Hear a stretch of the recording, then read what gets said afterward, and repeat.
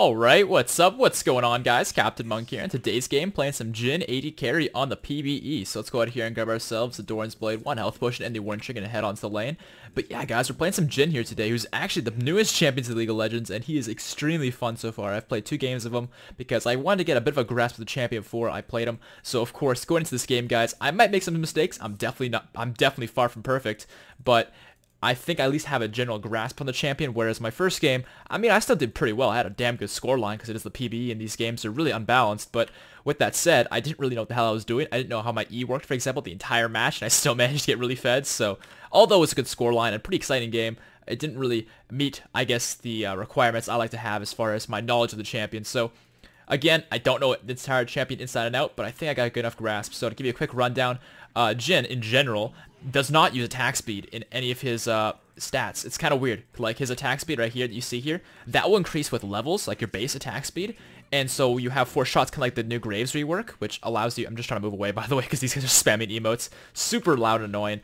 But yeah, so like you still use attack speed a little bit, but you can't build it. You can't get it in your runes or masters like that. Like it's just going to come straight out of your base stat. However, any bonus extra attack speed you build will actually boost your AD. As you can see there, the red number, you see that 1% there, that actually increases your AD by a little bit. So as you build attack speed items, you'll actually increase your AD. So Jhin's are really like a really common thing is to hit like 500 AD with this champion. It's very common. It's not like where other AD carries you hit like 350, 360, 370, and that's like capped, like as high as you'll normally see. No, with Jhin, you hit a lot higher than that. And whoa, that was a definite lag spike there.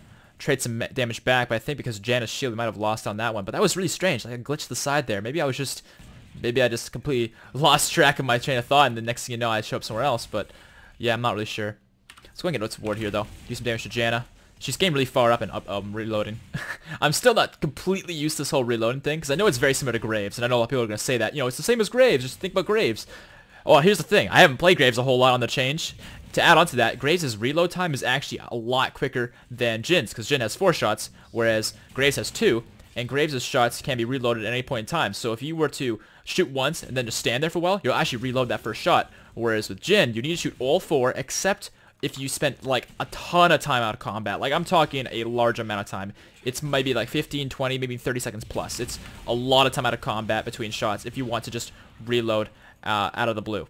You have to fire all 4 shots in most cases, and that's what causes some issues. And they kind of, I think they left it in there because they want to make sure you utilized that 4th shot, because the 4th shot is always a crit, and that segues into the next thing. Jhin does use crit, but his crit damage is lowered, kind of like Yasuo. So if you just build crit, your first 3 attacks of those purple ones, you guys can see, they are normally a different color, but they're purple on colorblind mode, which I'm actually not colorblind. I just find it much more easy to look at, which is probably the purpose behind it in the first place, so the colorblind people can look at it without any problems. But yeah, the wave's getting pushed towards us here, so I'm just going to hang out. But I'll talk about the other abilities in a second here. But so yeah, essentially the last shot's always going to crit and do full crit damage, which is really great. Actually, maybe it does more. I'm not sure. It either does full crit damage or normal crit damage, or maybe a bit extra. I'm not sure. But if you get crit with... Ooh, hold on. I thought that bubble hit. But if you get some crits off with other things, it's not going to do the same amount of damage. So like these shots here, if they crit, would not do the same amount of damage. And can I get that last shot off onto Janna? I can. There we go. There's 1 kill. Put this in behind this guy to hopefully... never mind. I was trying to put my trap behind him there, but it wasn't quite going off the way I planned. I guess I was out of range when I was casting it, and then I moved forward into other things. But still, not too bad of a start for us, because Janna's got way too aggressive there, and we had to take her out. And I'll explain it, you know, later on how these abilities all work and how I kind of did what I did. And hold on. Wait, there was a Rengar there. I thought that was our Rengar, because it's a Rengar mirror match, so I thought that was ours. Whoopsies. Definitely a mistake by me. I did not realize that was theirs. That's okay. So yeah, if you build crit with this guy, you'll be able to crit with your first 3 auto attacks. Your 4th one will always crit though, and the crit damage on that will not change unless you, of course, get Infinity Edge, in which case it will, and that will make it even stronger. And also, like I said earlier, if you get a crit with your first 3 auto attacks, they are weaker. Nice Fizz roam, by the way, coming in there. But if you get Infinity Edge, they'll become as powerful as they should be, which is 200%, of course, instead of 150% damage. So hopefully that gives you a bit of insight onto how this all works. Janna's back to lane here, and I know I should be pushing in to try to make Jhin miss minions, but I kind of want to stick around and kill these guys again, because honestly, we're that much better of players than these guys are. They're making enough mistakes that I think we might be okay. So we'll see. You can see here, 2.5 seconds you have to reload. It's a long-ass reload time, so my best suggestion for at least trading in lane, team fighting, whatever, a piece of advice that I found useful, and I don't really know if it entirely works, but I think it does, is use your first 4 shots, and whenever you're using those 4 shots, or when you're reloading those shots, I should say, make sure to make a point of using your spells, because during that time, you can use your spells still, right? You can't use your auto attacks, but you can still use your spells, so may as well utilize those, and I think while you're using your spells, you can still continue reloading simultaneously, so that allows you to just be more time efficient as far as your damage output goes. Now, as far as the Q goes, it's pretty much Katarina's Bouncing Blade. The only real difference, of course, is that it's not the same name, different visual effect, and the fact that if it last hits something on any of the bounces, it will increase the damage on the following bounce by 35%. So if you last hit a bunch of things like I'm going to right here, you can see it actually does a ton of damage on that last hit to Janna. So that's a good example of a good way to use that. Let's go and snipe this guy over here. Their W is kind of like Lucian's Piercing Light as far as speed goes and all that, except for it doesn't pierce things. It only pierces minions. If it hits a champion, it stops that champion, and that's that. But there's an important thing to keep in mind, though, is that your auto attacks, once you have your W available, has a passive effect that it will mark the champion. And so if you hit the mark on them like that, use that circle thing, and then you hit the W like this, it will root them. So it's important to keep in mind as well. And Janna's getting really low on mana here, so maybe we could do some damage to her. Nice crit coming in as well. I'm a little bit worried, though, but... Ooh, he actually got us. I didn't think he was going to get us there. Can Nami finish the deal? I mean, those auto attacks are going to do some damage, but who knows if it's enough? It's not going to be enough. Alright, so they're going to trade back. So I guess that's what we get for being cocky and sticking around. And he got with a Brawler's Glove first. That is very unorthodox.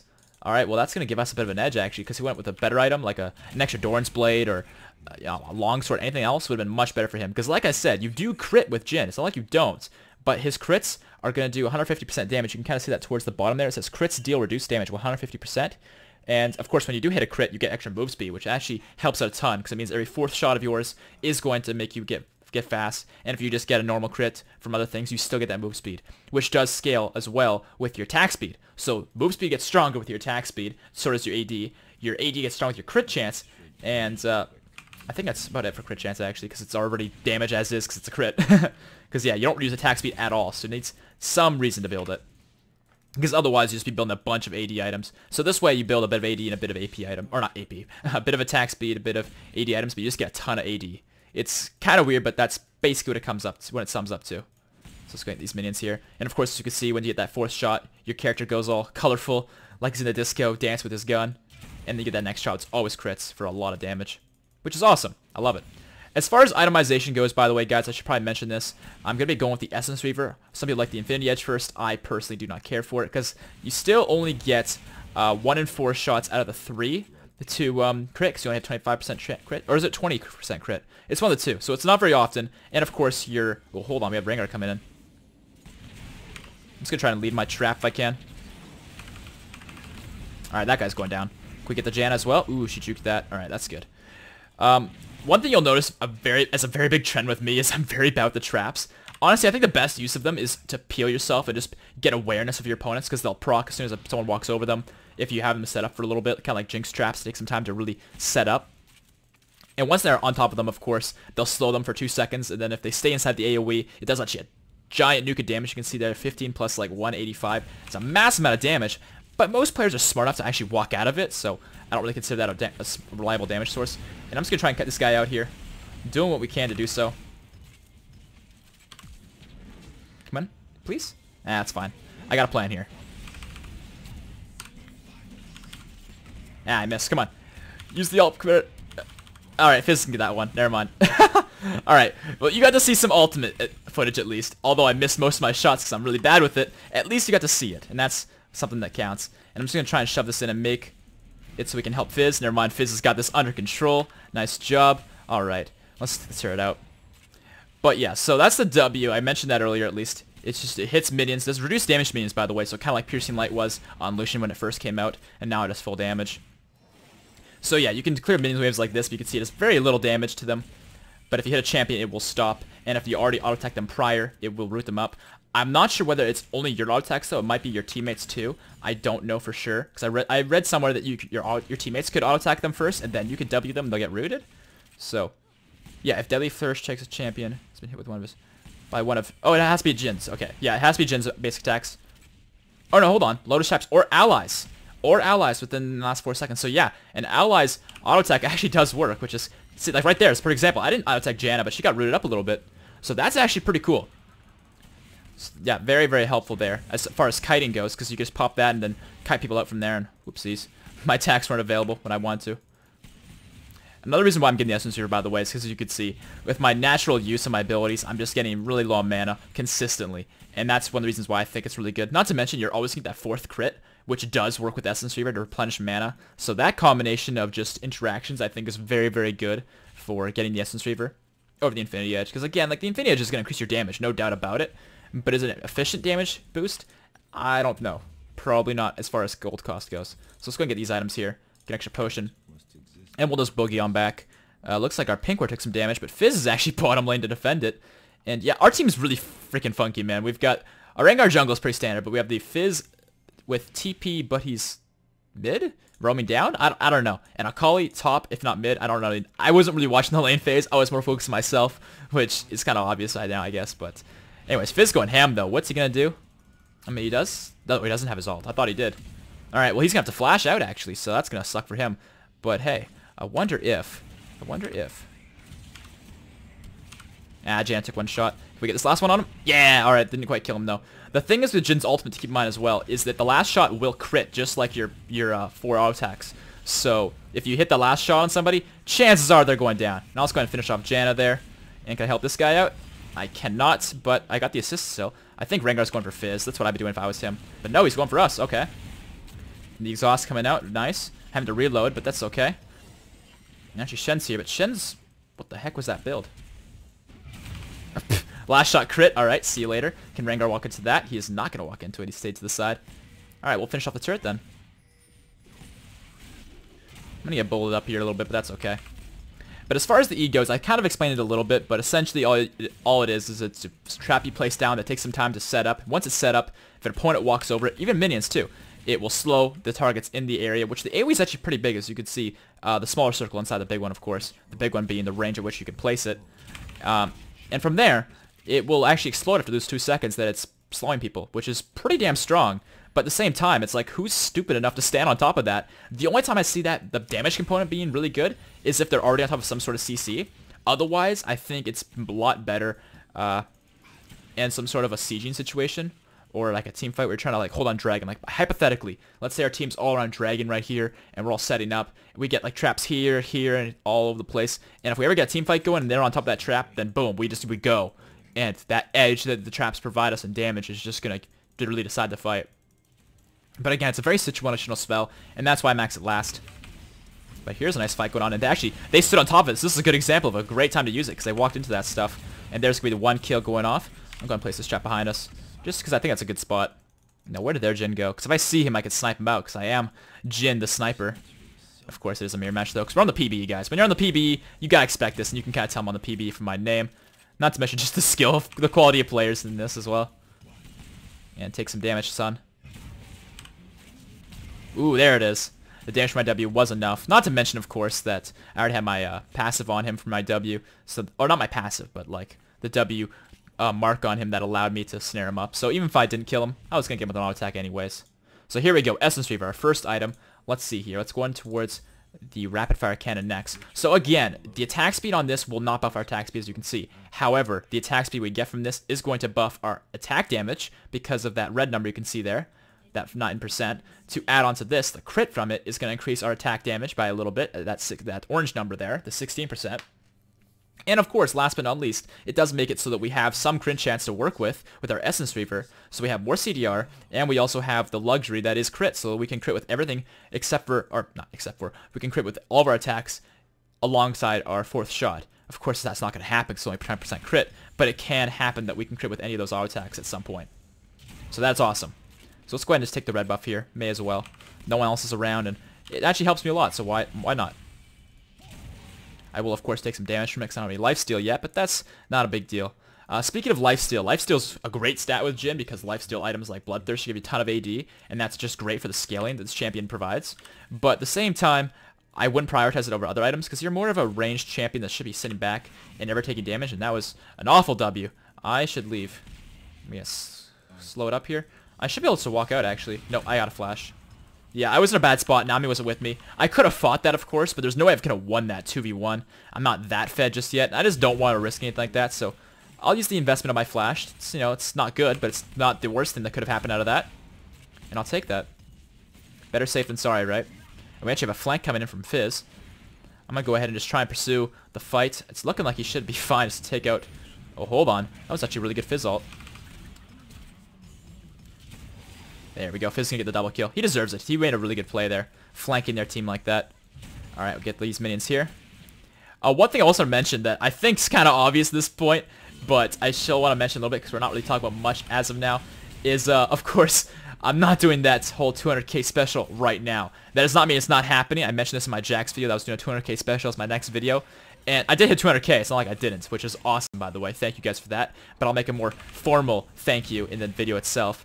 The reason I'm not doing a video of it just yet is because the new Wukong skin is not on live servers yet. And without that skin, a big part of the video that I wanted to do isn't there. So that's hopefully should explain it. And I can't get my auto attack on him. Damn it. Alright, he's probably going to try and ult me here.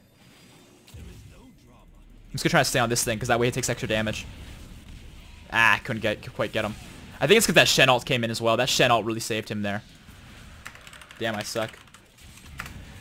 That's one issue with Jhin, though, that allows for some counterplay, because he's clearly very, very strong. Very, very fun as well. I love this champion. But at the same time, he's very, very, very bad when he gets against fighters and assassins. Anybody could get on top of him, because he's got a speed buff when he gets that 4th shot off, right? But, I mean, how often does that really happen? Every 4 shots. And how good's your attack speed? Not great. So it takes some time. And assassins are all about speed, right? And triple kill coming from Akali. I mean, that's a good example. An assassin getting 3 kills simultaneously very quickly. Or not simultaneously, but in quick succession, right? I mean, that's a perfect example of what I'm talking about. That's what assassins are all about. So, actually, hold on here. Can I get any components? No, I cannot. Let's just do this. And I'll get potions as well. So we have the rapid fire cannon now. So again, same stats there, extra move speed as well. And the energized attack is going to be great for us. I think I like it a lot with Jhin. Because he already has great wave Q with his dancing grenade and his deadly flourish. But, what was I saying? Right, so that's kind of a counterplay opportunity for anybody playing against this champion is play an assassin, play a fighter. If you see him picked up in draft modes, play somebody who can get on top of him and just stick to him. Because his E can be used to slow, and he can use his 4th shot to get a speed off or a regular crit if he does get it lucky enough like I just did there. But otherwise, I mean, he doesn't really have much to get away from a bad situation. So that's something you can use to your advantage. And of course, his ultimate's going to be no good at all in a close situation like that. Whereas like someone like Jinx's ult, I mean, she's known for her snipes. But up close, her ult can still go off and do a heap of damage, right? Whereas with Jhin, it takes some time, not to mention, you're pretty much stationary. You can't move. It's a channel, right? And you only have such field of view. You can't see everything behind you and all that. I mean, technically you can, but you can't shoot there. So how good's that? So point being here, there are some ways to counterplay this guy as long as you get on top of him. But if he keeps his distance and kites you out, which is very difficult to do, by the way, but if he can do it, you're going to be in a bad spot. So make sure to work a way around that. And it looks like my team's pressuring mid here. I'm just continue pressuring bottom lane because, I mean, it looks like they don't need us mid. Not to mention, I just enjoy split pushing for the time being. And it's looking like Akali's picked up another kill. Holy crap, she's got 12 kills. That's insane. I only got 8 myself, but you know what? 8's still fine. It's fine. I'm just really hoping this doesn't become a 20-minute on-the-dot surrender, because that's no fun.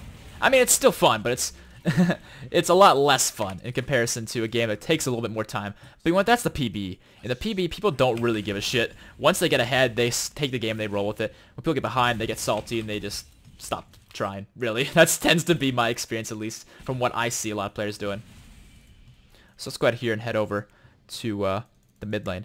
But coming back to that topic, though, about the whole 200k special thing, which I am still planning on doing, by the way, make sure that's very, very clear, is that, I mean, the new Wukong skin's not on live servers yet, and I want to make sure that video is done on live servers. I don't think the quality of gameplay on the PB quite lives up to the quality I want to bring to that special video, right? So I'm waiting for that skin to come onto the live, and it should be soon.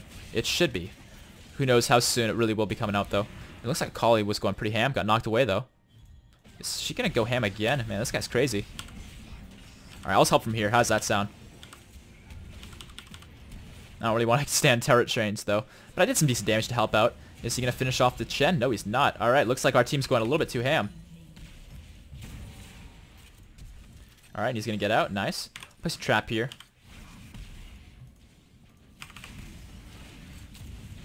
Alright, well, Shen should die pretty soon here. Okay, there's 1 kill. I just want to keep my distance from Yasuo for the time being. And can I hit Shen? Oh, not quite. Oh, hold on. Heal. Flash. Can I get away from this guy? I can. Alright, cool. I kind of saw his ult coming in. I knew he was going to try that. And I was thinking that I could flash when he used the animation for the tornado from the Q. But instead he did it with his E, which took me off guard. Which I don't know why, because I should have expected that. So my mistake there for sure. It cost me my summoners. But we're regenning pretty decently here, so it's okay. But yeah, definitely have some work to do with this champion. I'm not very good at him, but I like his style a lot. His entire theme and the playstyle and his abilities, I find them really fun. So I do really like this champion. I'm glad they had added him to the league. And wow, that was a big crit. Whoopsies. I didn't mean to take that from Fizz. Sorry, fat crit. And is there someone in the brush? No, there's not. Alright. Use our bouncing bomb to clear. Or a bouncing grenade, actually, not bouncing bomb. That's Ziggs. To clear these waves. Oops, I think I missed the siege. I did miss the siege. That's unfortunate. This Shen is very squishy, though. He went with the damage build for some reason. We got Ring on the side as well. Let's place this here. Place this over here. I should definitely be using these more, especially considering I have Essence Reaver and a blue buff. I have so much mana available to me that I need to be spamming these. The problem is, for me at least, is that I just don't remember to. I'm so focused on other parts of this kit that, of course, are much more higher impact, I'd say. And whoopsies. I thought my auto attack went off there. I was trying to do that trick where you get them low and then use your bouncing grenade to finish them off. Like this. There we go. And it didn't quite work out. Looks like my team picked up the ace, though. And yeah, they are going to surrender right here on the dot. So hopefully you guys like this. It was a bit of a shorter gameplay, but you know what? That's the PBE. That's what you guys should expect. When this champion hits live servers, I will be replaying him with the skin. And probably in a game that's much more, I guess, serious and much more evenly matched. Because yeah, this was a little bit crazy. So hopefully you guys liked it nonetheless, though. Some early footage of the new champion. If you did like it, make sure to drop that rating on the video. Helps out a lot. And stay tuned for the 200k special. It will be soon. I want to talk about a bit more of like what was going on with that, but pretty much what it comes down to is there's no Wukong skin yet. Once it's on live servers, there will be a video day of, if not day after. So that's all you guys need to worry about. So I'll see you guys in the next one. Peace out.